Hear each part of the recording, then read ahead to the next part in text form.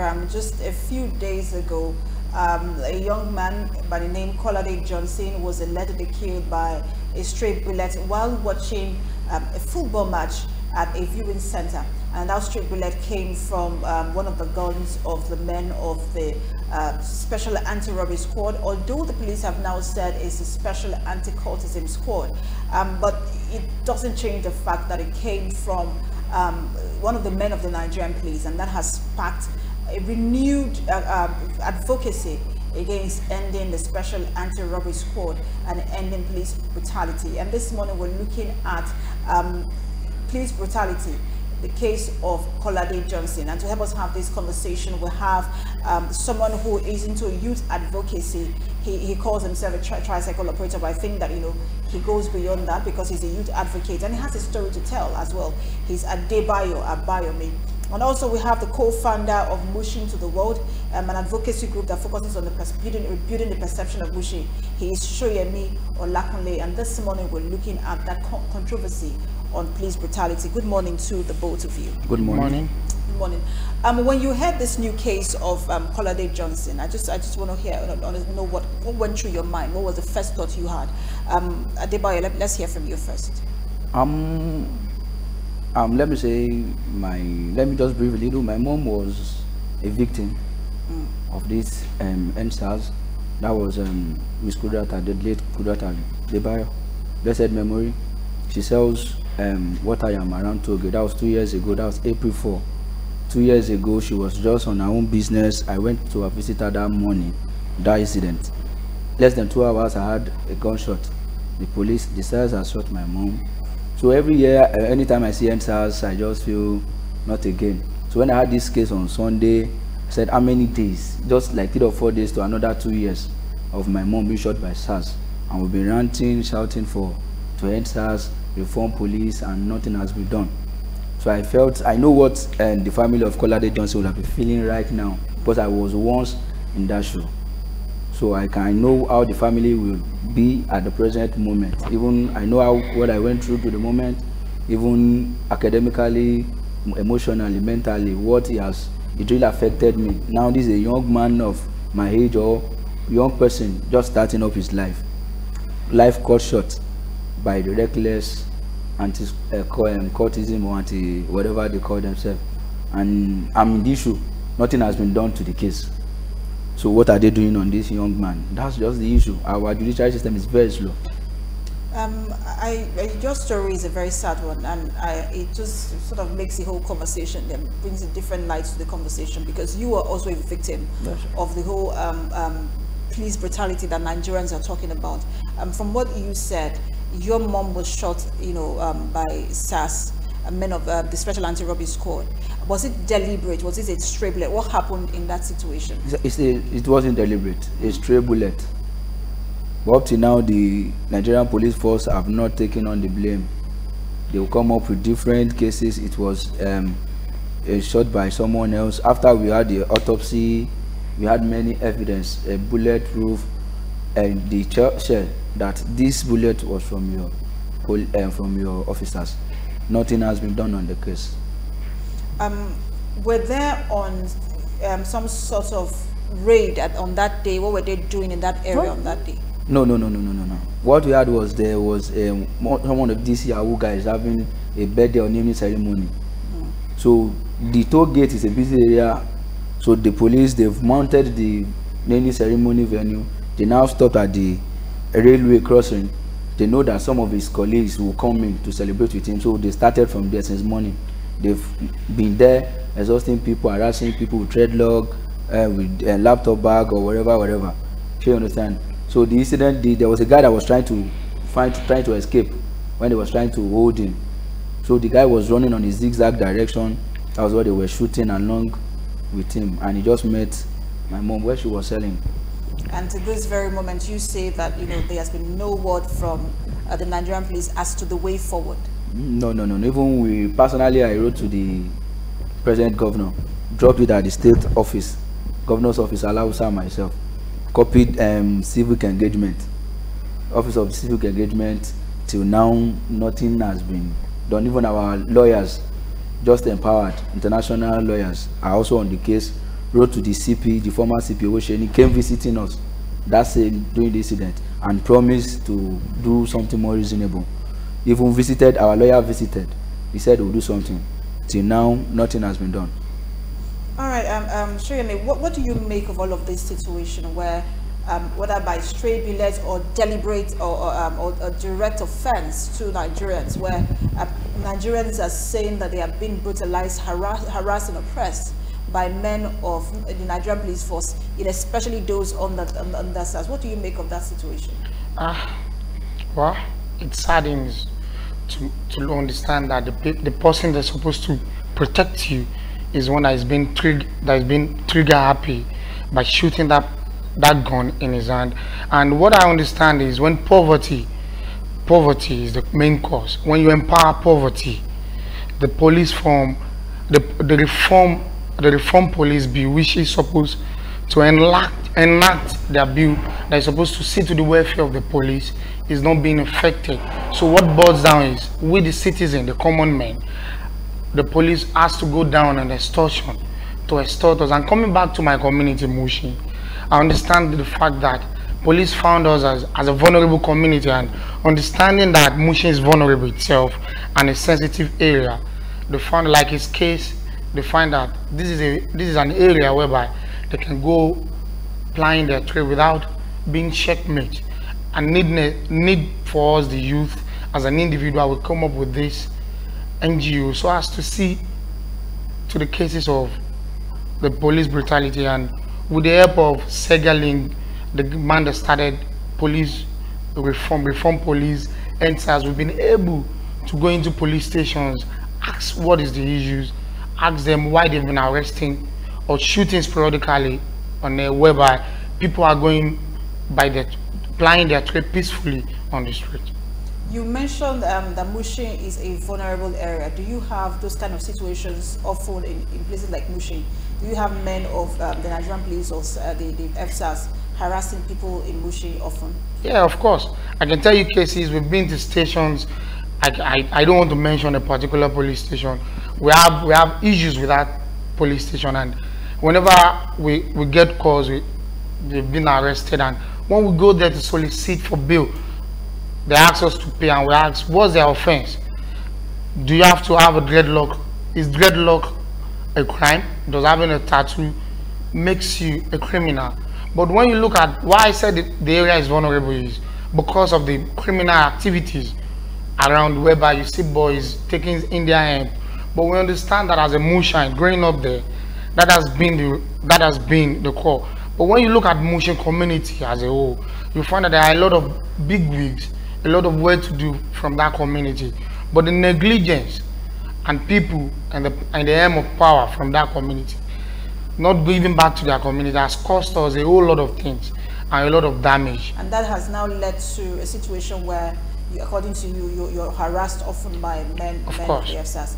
And have you recorded any sort of casualty in that process? Yeah, we have, like his mom, Kudirat, 2 years ago, where she was sitting down and a stray bullet was shot at her. She is from Mushin.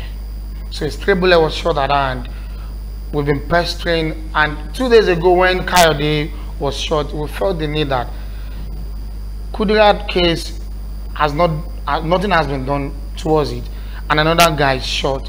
Though he's not from my community, but looking at him as being a youth. Now, back to the drawing board, NSAS. We keep shouting NSAS, but there is nothing in particular. We as youth or as resident or as citizen, where it ends is on that Twitter page or social media, where people say NSAS, but there is nothing that is being done in real life. I want to let our viewers know that you can call in to contribute to this conversation.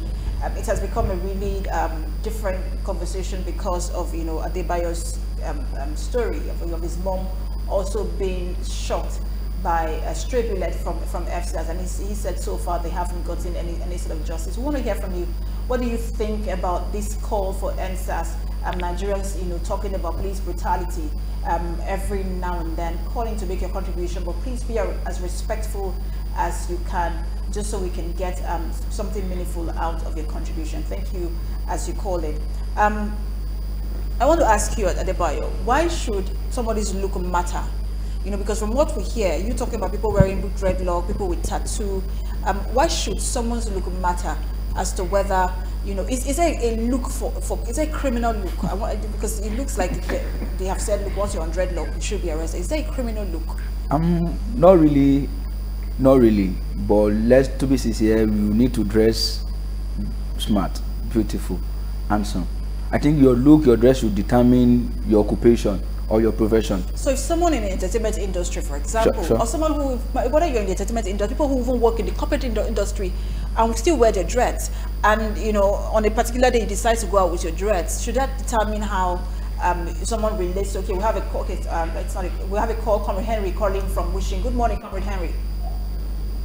Good morning. Good morning. Thanks for coming on SuperDawN. Yes. What's your contribution? I wanted to speak with your guest. Please, how can we collaborate?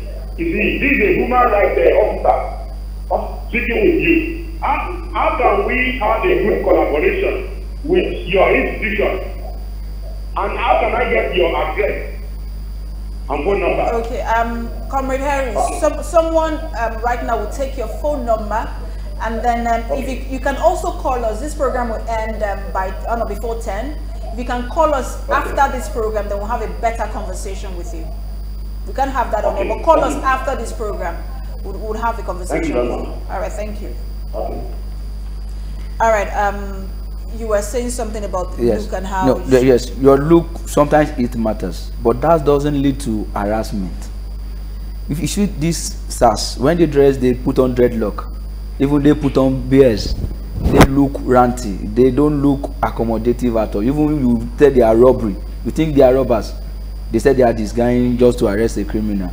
But that doesn't matter. So far I can identify myself to you to be a good person. I just feel like putting on, like on my normal dressing, if I'm out of work, I love putting on shorts and sometimes singlet.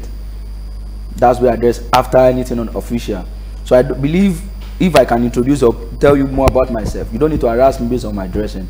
But normally, mushin, we know mushin to be people. Let's hear from you. I mean, should it matter? Because it looks like once you're undressed, like we said earlier, or you dress a particular way, then you're going to be, once you are with a laptop bag or you're with a bag, you're also going to be harassed. And people also talk about how they've asked their phone to be checked, and you know, once you say no, you don't have a right to check my phone, then you're in trouble. I mean, what does all of this mean? Like I've said, what? The look most times determines who you are, but most often doesn't. Like you said, if you're in the entertainment industry, do you have to be on dreads?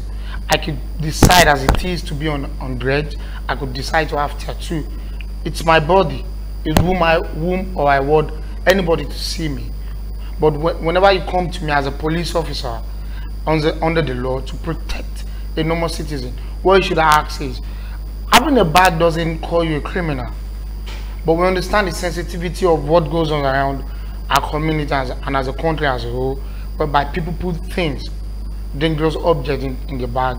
But when someone can at least identify him or herself, you need to let go instead of extorting that person. We've had issues of extortion all around Mushin, whereby people will just call us. You can't even be, okay, I could tell you a story. They were at the front of their house. There wasn't light in the room, and they came out, and those federal SARS just parked at their front and picked all of them up. But because of the likes of rugged man Segelink, we were able to get them released immediately that midnight, and they were brought back to their home. So, but for how long do we want to take this? Fine, we understand Mushin is, like I said, is vulnerable, but that vulnerability doesn't mean all of us there in that community are not law-abiding. And as it is, that community is a law-abiding community. Either you take it or not. I want to be quoted anyway. There's no way you see an ordinary Mushin fighting against the policeman. Nowhere. Not until when you see them harassing people, extorting them on their wares. Even when you're selling something, they come, give me money. I've seen cases like that. But like I said, it boils down to poverty. When a normal policeman who does not have an ordinary income an income to sustain his family, what does it do? So some people will agree with you that whilst that might be part of it, but that it might actually also go beyond that, because we know that recently the federal government increased the salaries of police officers, and yet we're still having this situation. No, I don't think it has been implemented. There's an increase, whether it has been implemented or not. Even before that, people will tell you that, look, all of this has been happening for a while. No, this is not the first time it's happening. Are you also subscribing to the fact that this is about poverty? It's poverty. I'm a tricycle operator. I'm very proud to be that. So that's what I do after I teach. Also a computer instructor part-time. But I have a park. I'm the executive of that park. So every Friday they come. You pay even ordinary police station, even SARS will come. That you have to pay them maybe 500. They might come like 4 vehicles. They go to each park. They can quote me. They pay go each park, tricycle park, motor park. You have to pay them. Some will come on Friday, some will come on Wednesday, some will come on Monday. Even SARS they will come with their own bus. You pay them for 5K or 1K. So imagine when you have 4 police vehicle van, one day you pay them for 500 or 1,000 for that day, and that set will come the next day. Most of them, they don't live on their salary. They live on what they exhaust from people. I can tell you that. So if it looks like Nigerians are made to bear the brunt of whatever it is you're going through in their own offices, that Nigerians have to. It's only Nigerian police I know they did not experience. We have a call from Ojolowo. Good morning. Good morning. Good morning. What's your contribution? My contribution is federal government is causing all this rubbish. Those are police is not supposed to handle the fraud. Just to keep them a just simple like what I can call it, to be using, not to be using a gun, carry a gun blowing about, talk with talk over. In the last one, you don't carry gun. That's my own contribution. All right, thank you so much for calling in. You know, when you look at when we started having series of calls, Motion to the World decided to have to give a courtesy visit to all police stations around. We sent out letters, and only one station, one DP was allowed us, and he gave us reasons, and we had a good conversation. But the rest, like the one that is taught a lot, would not come in. Whenever they see us, either donning our cap or sees our ID, they tell us, you guys are here again. But what we are telling them is, this police brutality or extortion has to stop. It doesn't have to be you going on your road being afraid of police. And when you tell your friend, I'm coming to Mujibia, hope I'm safe. Not because of the area, but because of the policemen. I mean, when we were growing up, when you see police officers, there's a certain level of confidence you have to move around that area, because you believe that you have security. It's almost like that feeling you have when dad is home. There's protection for you. But now it almost looks like Nigerians are afraid when they see police officers, they see police van. There's that feeling of fear. Most Nigerians say they have that feeling of fear of what is going to happen. Will I get home safely? Will I be arrested?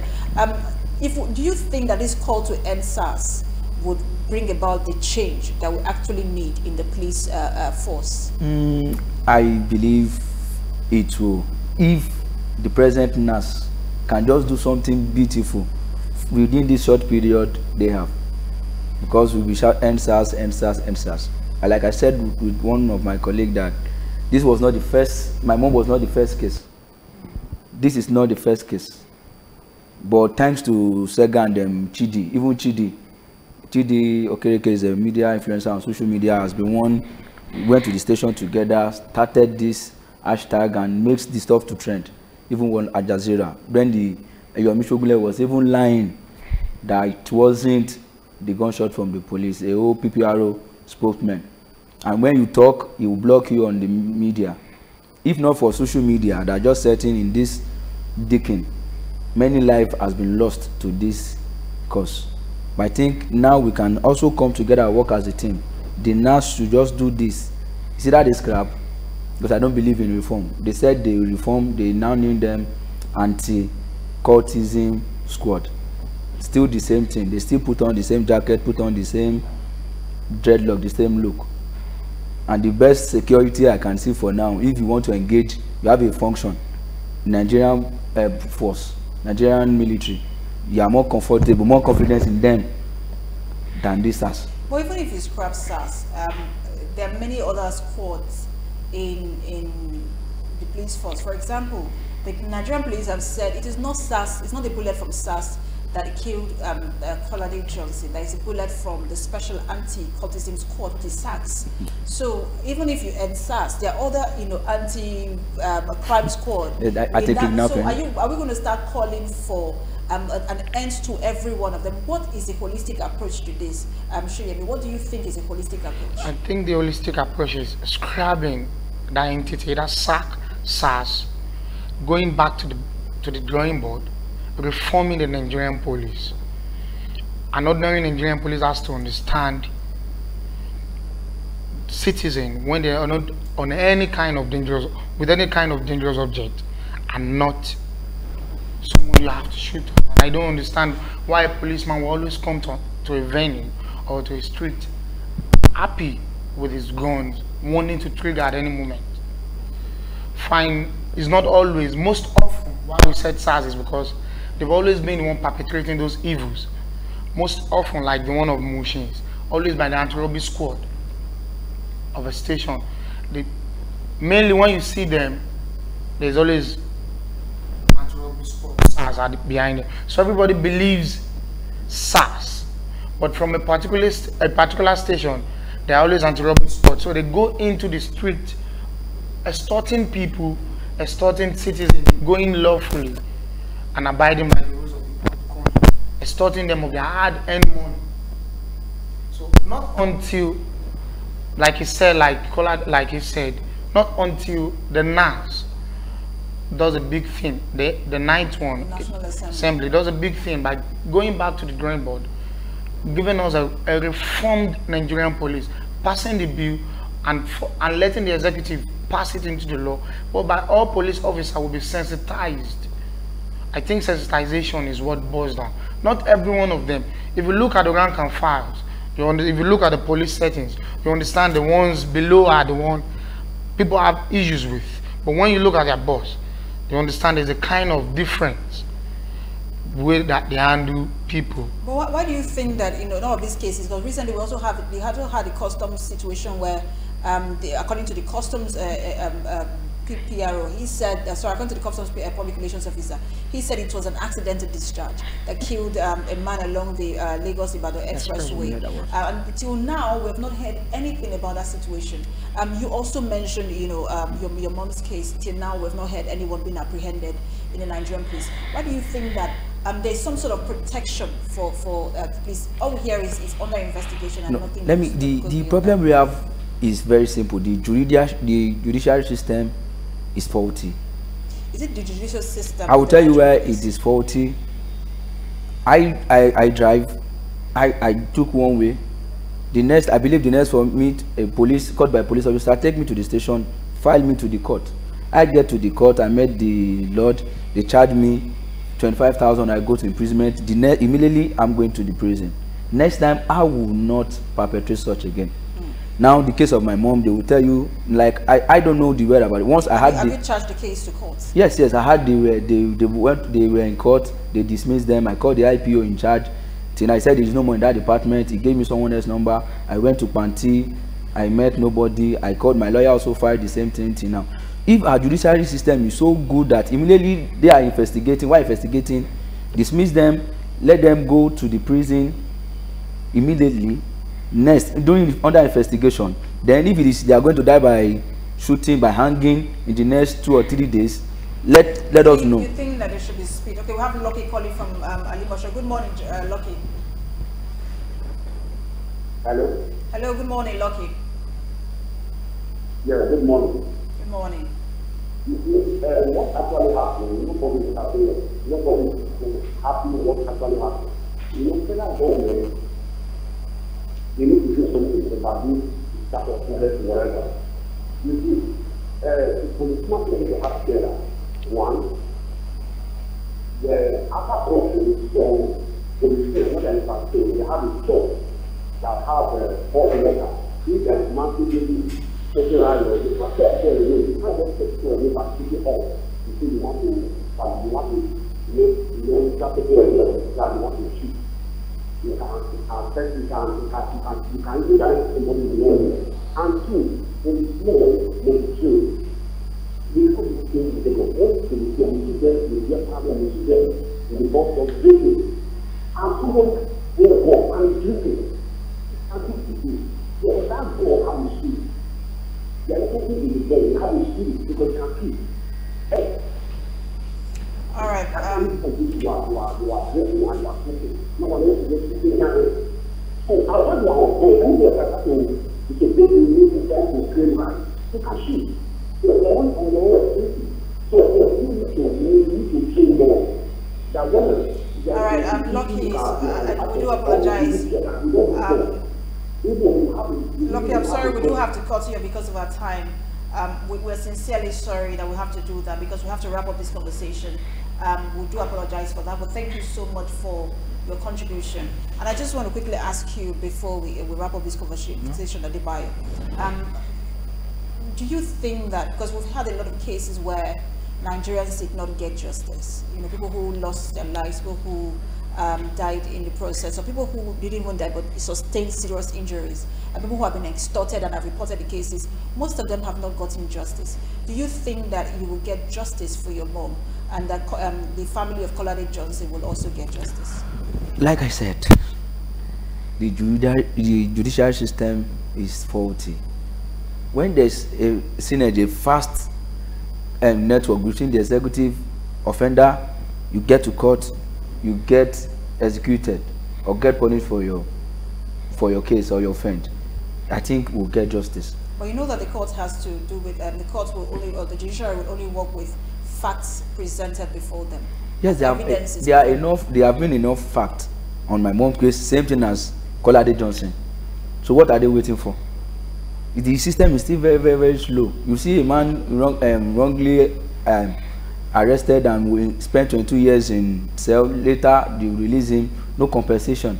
So the problem is still the judicial system is still very, very poor. As we wrap up now, Shoyemi, how do we ensure justice for victims of police brutality?